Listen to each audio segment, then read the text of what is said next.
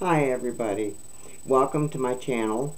I'm so glad that you stopped by and click the like button and subscribe if you wish.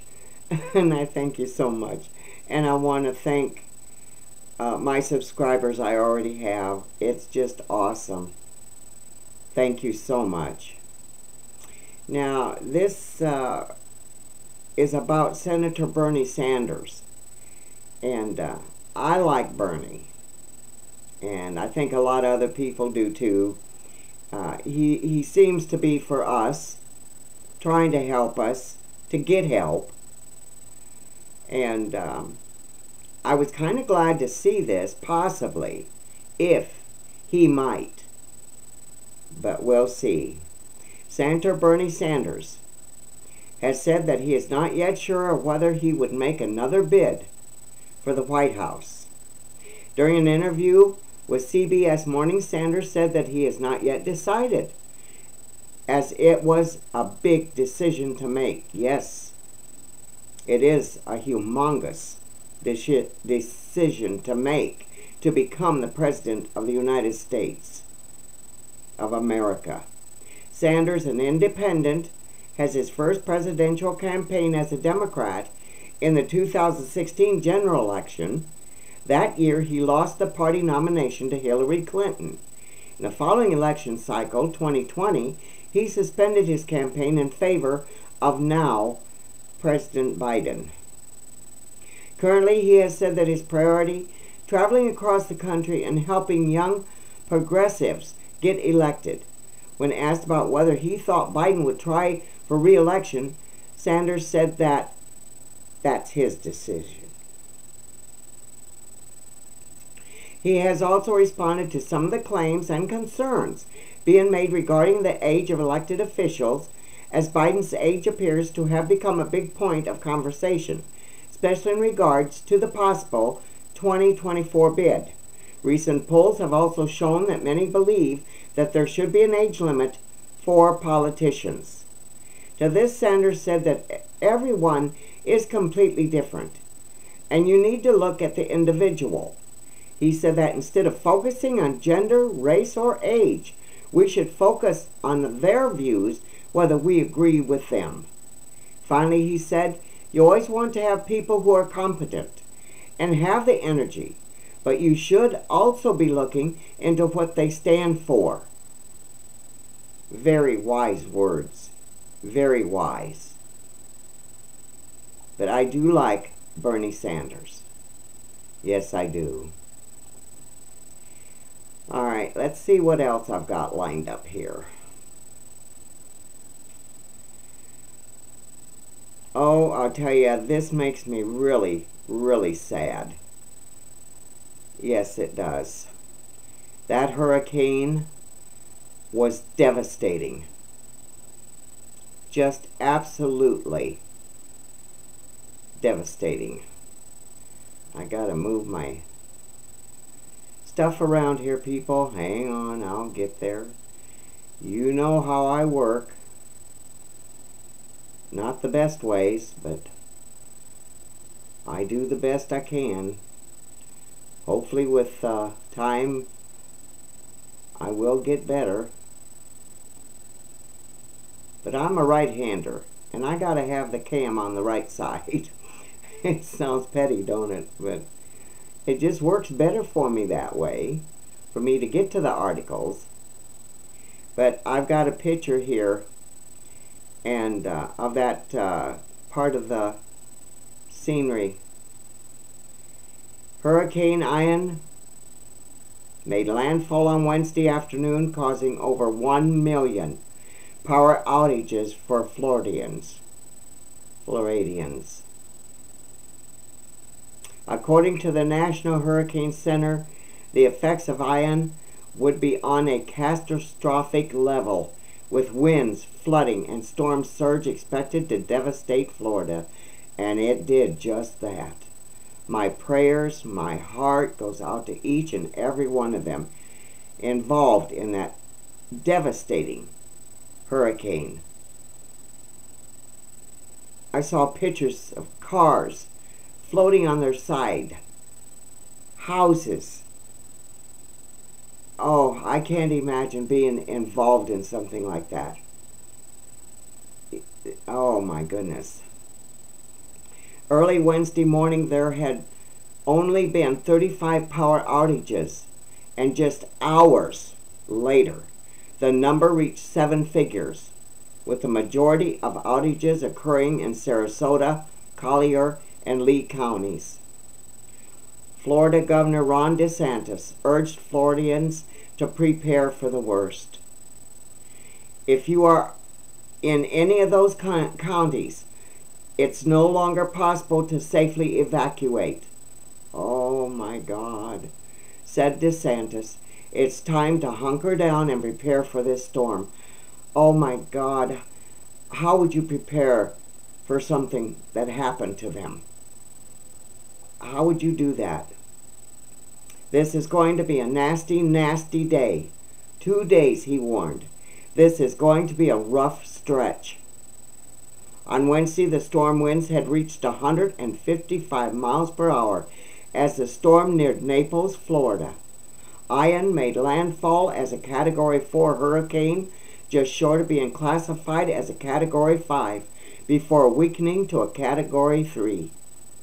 The eye of the hurricane initially made landfall at 3:05 p.m. Eastern Standard Time near Cayo Costa State Park.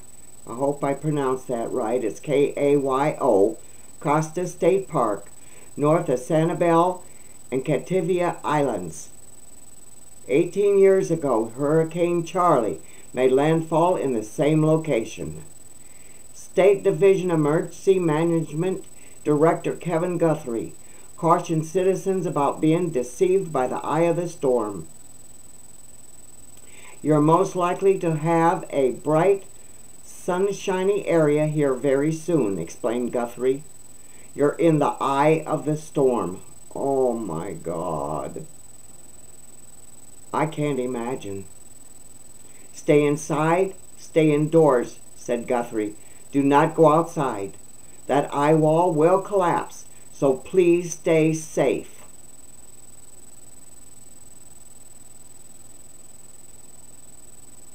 And you still might get floated away? Oh, dear Lord.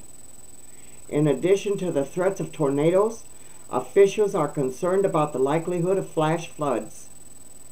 Flooding of rivers, creeks, streams, and other low-lying and flood-prone locations is imminent or occurring, stated the National Weather Service in a flood warning issued Wednesday afternoon. DeSantis expressed his appreciation to the Biden administration for responding in this time of need. We have everything we need in terms of the immediate response needs, but there will be thousands of Floridians who will need help rebuilding, he said. Yeah, because some of those people, didn't have insurance. How are they going to afford to rebuild anything with no flood insurance?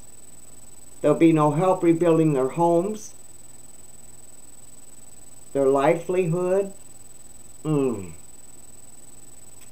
DeSantis detailed the state officials are ready to help Florida recover once the storm passes, with 250 aircrafts, 1,600 high water vehicles, and more than 300 boats waiting to be put to use.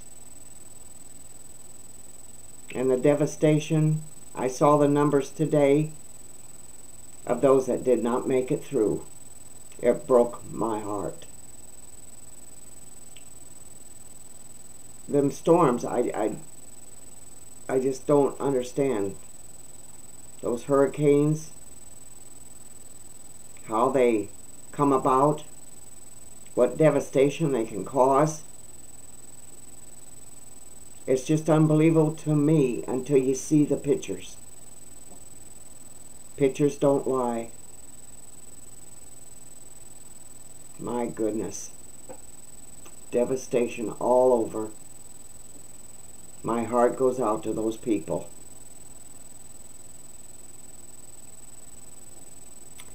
Absolutely horrifying. Well, I'm going to go to this article here. And again, dear Lord, pray for those poor Floridians.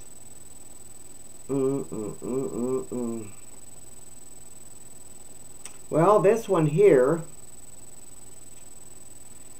kind of got me.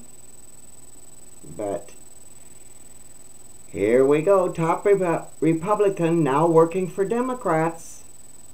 Representative Liz Chaney, Republican, Wyoming, the outgoing congresswoman who has been incredibly critical of former President Trump in the last year, has said that she was willing to campaign in favor of the Democrats in the upcoming midterm elections during an event at the Texas Tribune Festival in Austin.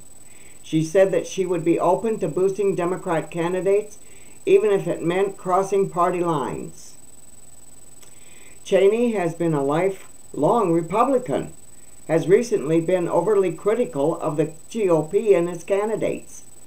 This has become increasingly apparent following her vote to impeach Trump for his role in the January 6th riot at the U.S. Capitol. Chaney was only one of the 10 Republicans to have voted in favor of impeachment. She is now one of the 2 Republicans sitting in the House Select Committee in charge of investigating the January 6th Capitol attack. Due to these decisions, she lost her chance at keeping her House seat as she lost the Republican primary to Harriet Hageman, a Trump-backed attorney. Hageman repeatedly blasted Chaney for her disloyalty to Trump. In contrast, Chaney, throughout her primary campaign, played up the fact that she was Trump's primary opposition. Chaney also said that she would do everything she can to ensure that Kari Lake, the GOP nominee for Arizona governor, does not manage to win in November. What an attitude! Chaney has also noted that the party needs to stop being accommodating to former President Donald Trump.